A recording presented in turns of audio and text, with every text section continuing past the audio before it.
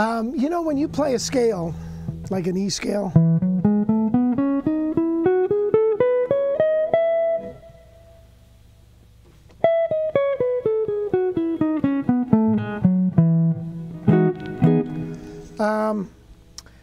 then for some reason, oh, well, now they're going, I guess.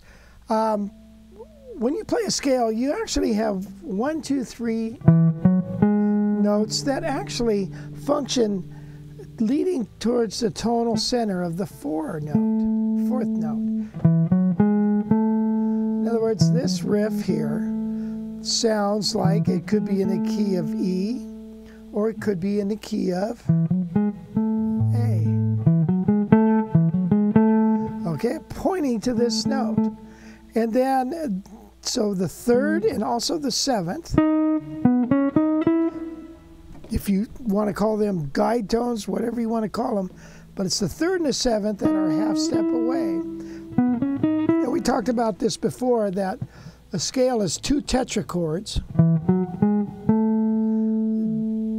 divided by a whole step. See it? Now, when I play this note, it sounds like it resolves. So what we're going to do is we're going to avoid that note, and we're going to actually play, we're going to skip the third, and we're going to move this, and we're going to take it down. So it's going to sound like it's a resolution of. And so now we're going to have this. Okay, instead of playing the scale, we're going to go. And we're going to do the same thing with the leading tone of this note. Instead of going like that, we're going to go, no, we're going to go.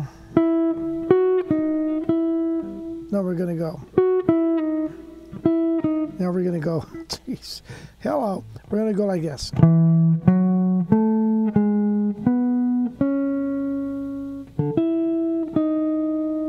So, and then we'll repeat.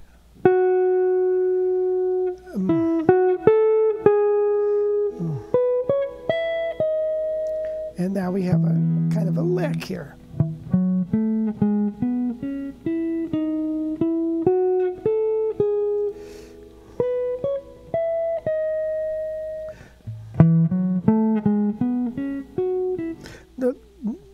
Sorry.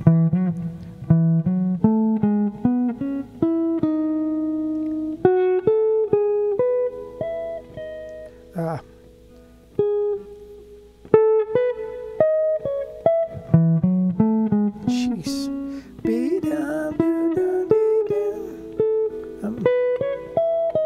Now, if we don't duplicate this note, and we get this. So, in other words, we get.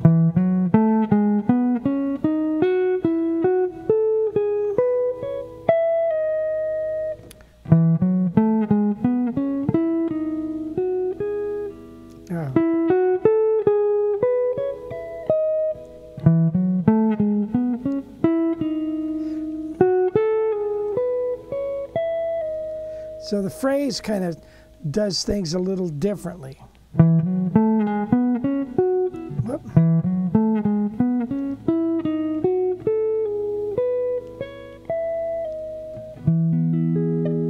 Let's hear it over a chord.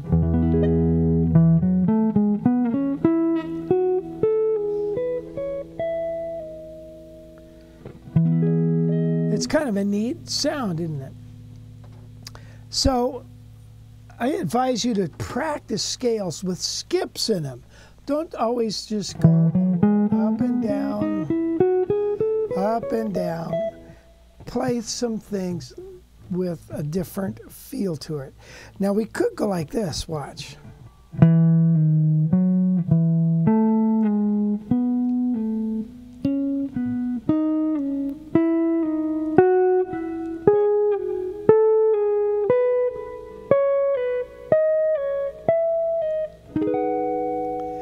Now that's a cool sound.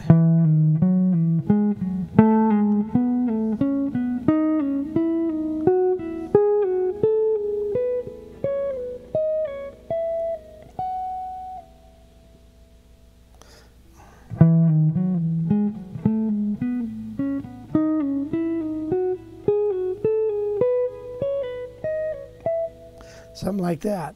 When you practice scales that way, now you're creating a lick and you're creating a phrase that is just different than playing the actual scale over and over again.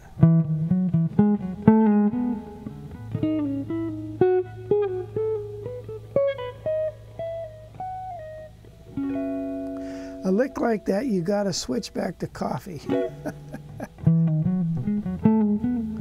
That's true.